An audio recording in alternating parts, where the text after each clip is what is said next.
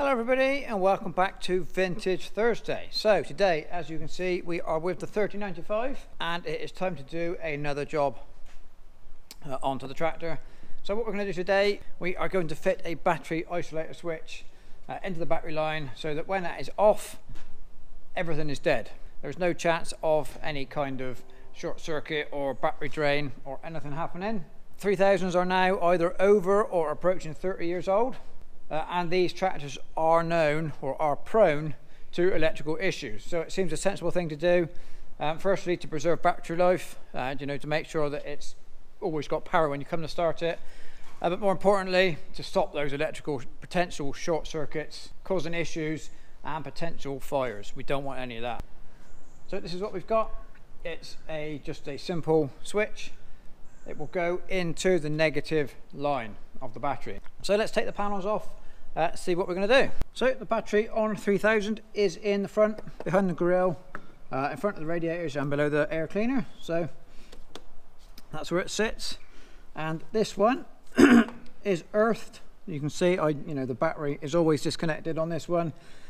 And it is earthed through a mounting bolt of the front nose surround. Now you can see in there, it's not pretty, it is rusty. Okay, so this tray that the battery sits on is rusty. There is some holes in it underneath the battery, and the whole of the front end is just a little bit corroded.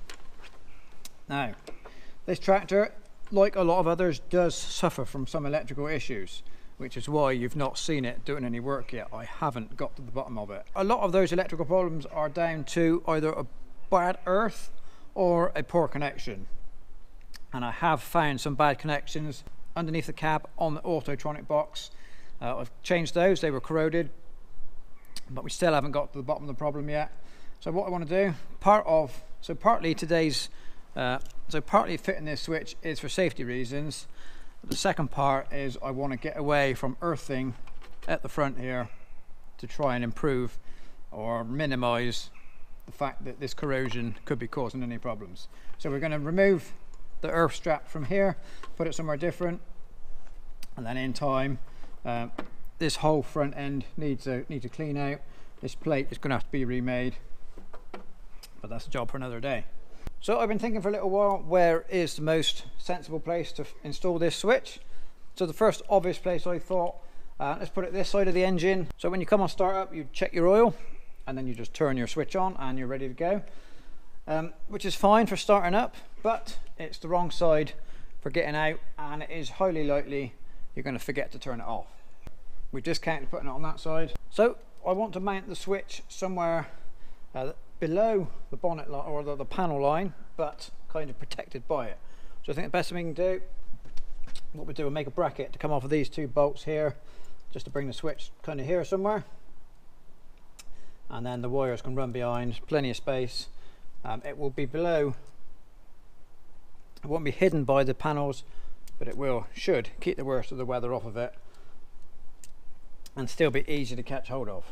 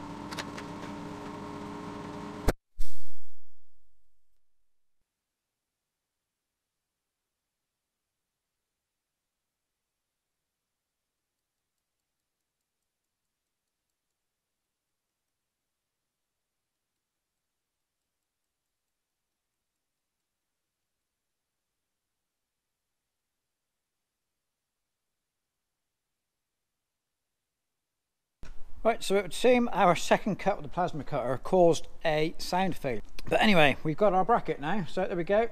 Big hole at the top is for the isolator, and the 2 holes pick up the bolts. So let's see if it fits.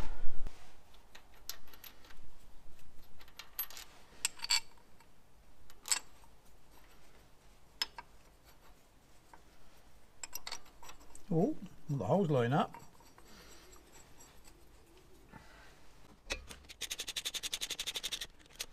Right, well that seems to work. It's not vertical, but it never was going to be. I don't think that matters. So we might get lucky and be able to install the switch without taking it off again.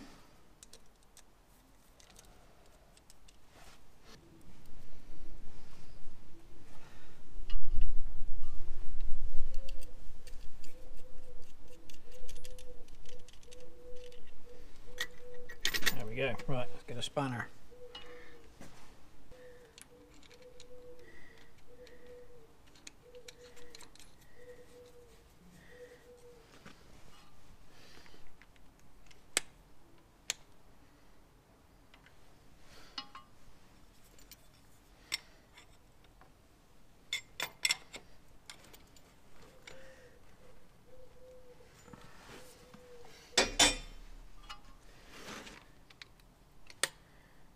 Right, so assume that's on and that's off. The switch does move in slightly, so I guess that's making a contact, and that's not. So, right, let's make some cables.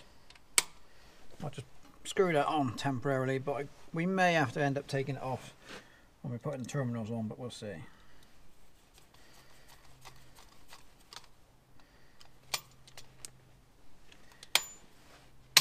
I like that. Right, so the switch is kind of centrally mounted between the battery back here. So you can run the cable. We've got a spare hole in that clamp, steering pipe clamp, I think that is. Okay, so we've got a spare hole in there. I can run underneath the radiator along here. Hopefully we can poke it through there somewhere to that terminal, and then we come off this side. I'm going to come to one of these mounting bolts here, because now we can get that nice and clean. We're getting away from the rust at the front.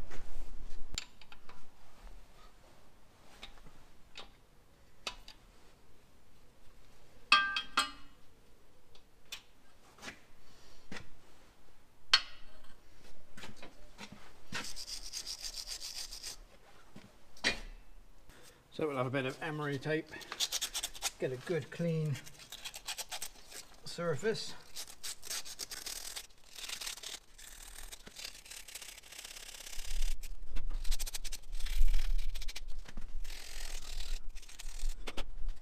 Right, so we're going to be using these crimp-on connectors for our new cable. So we've got a 12mm hole, one for the chassis, and the back of the switch takes 10mm. So we have to crimp those on, so we get to use our new favourite workshop tool, which is a hydraulic crimper. So let's get a cable made up and we can put our new ends on. So first thing we need to do, strip off enough of the insulation.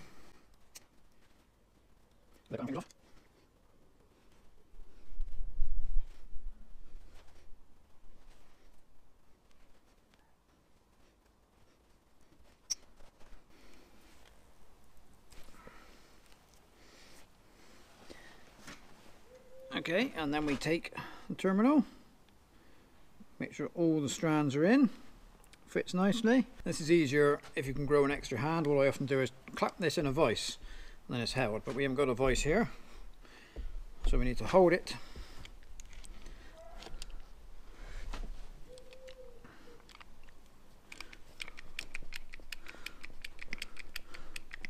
Hold it tight onto the,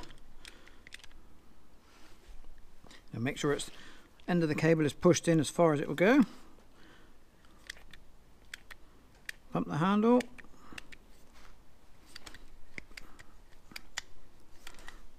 And then just pump and pump until it meets. Once the dies meet, it's tight.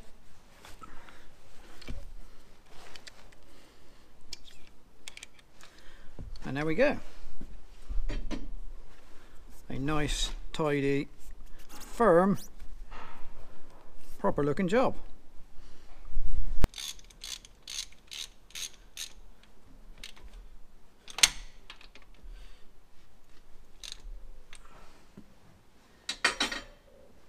Right, so there's our new earth, so that's nice and firm.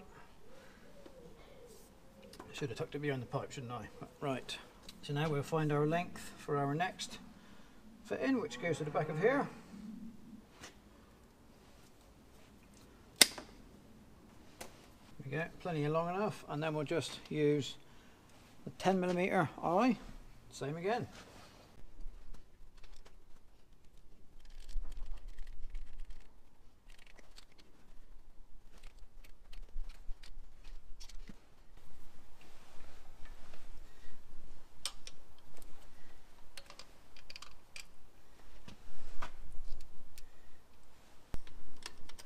We might end up taking our switch off just to get them tight, but that'll do for now. He sits in there nicely. Right, let's feed the other cable back through. Right, so we've got our battery cable now threaded through, clamped on. What we'll do, we'll put it on so we get it in the right way around. Then we'll take the switch out, pull it out, so it's easy to get them done up properly.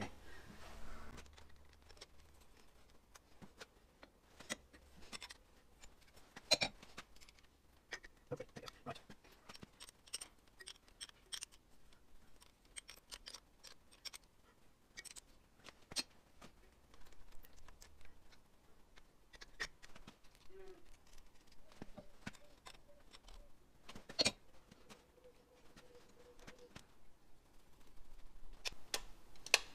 Perfect.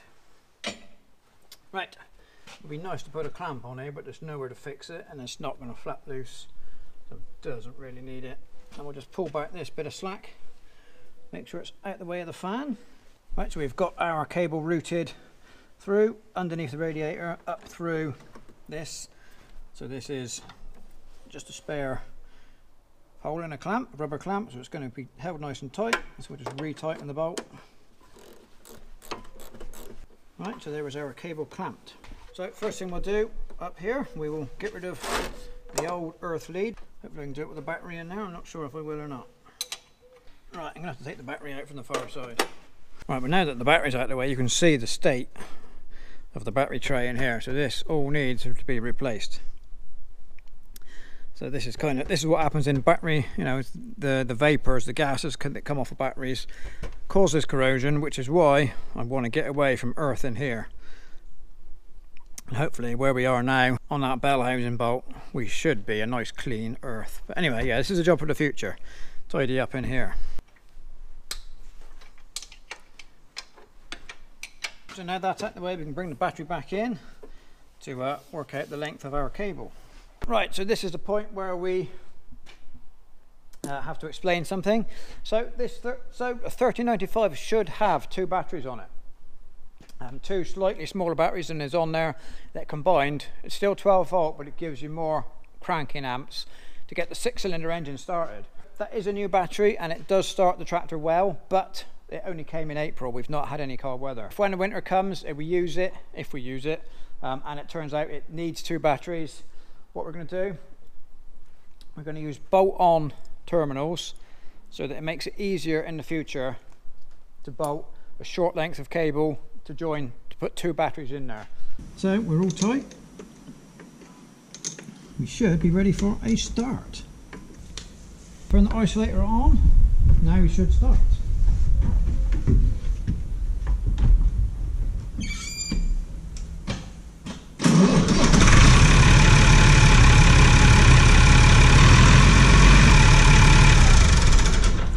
So there we go, we are now completed. Looks a nice tidy job. Just got to learn now to remember on and off every time, or off every time we get off. Yeah, but I think the thing that makes it, it's that hydraulic crimper, makes it such a tidy job, and that's not expensive. I think it was 25 quid on eBay or something. And the fittings come in different sizes. So the cable we have used is 50 square millimeter battery cable, so it's quite big. And then the fittings And this is the fittings we got. So we used, so you get the fittings to match the cable size, and we've used 12mm holes onto the casting. 10s were onto the back of the switch, and then the 8s were the ones that we put onto the battery terminal. So it's all available, not expensive, and does a very tidy job, makes it look professional. So yeah, that's another step on the road of the 3095. There's still many more to go, because we do have electrical issues to sort out. That will help. It won't cure them, but it will help. So there we go. Right, I will say thank you very much for watching, and we'll see you next time.